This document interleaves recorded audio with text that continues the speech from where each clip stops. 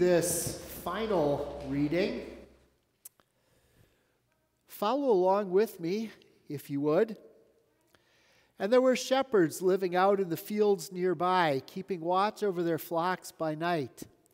An angel of the Lord appeared to them, and the glory of the Lord shone around them, and they were terrified.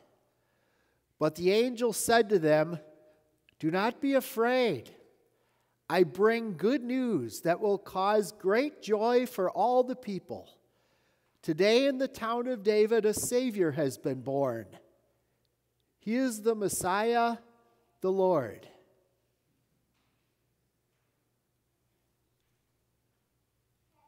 I read it wrong purposely because I wanted you to see a couple of words.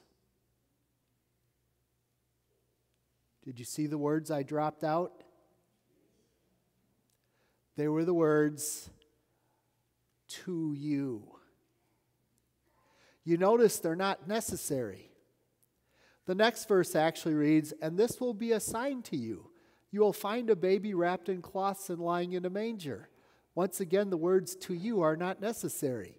The passage would make just as much sense if it said, "And this will be a sign. You will find a babe wrapped in cloths and lying in a manger." It doesn't say that. It says this will be a sign to you.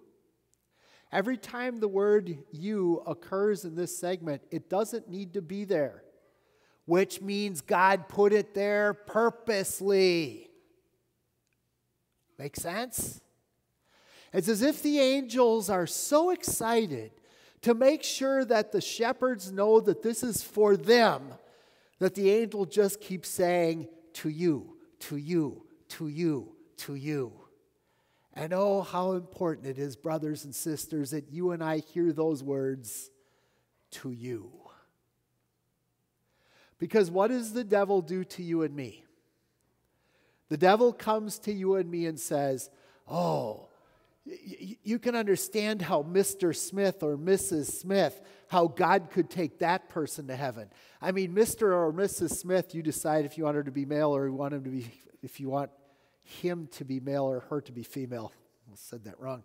You decide which one you want.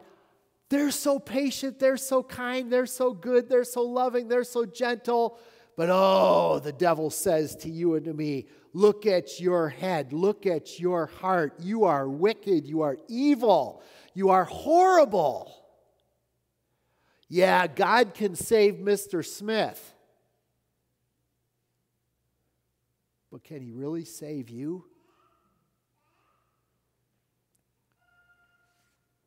And that's where it's absolutely vital that we hear, "I bring you good news that will cause great joy.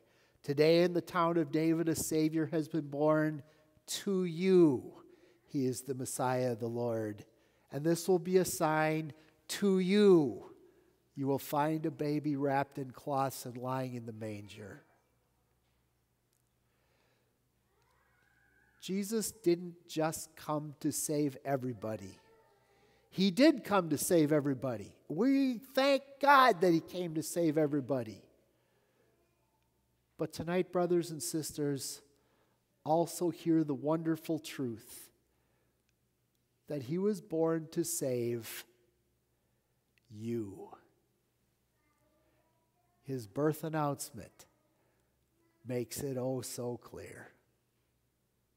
Amen and amen.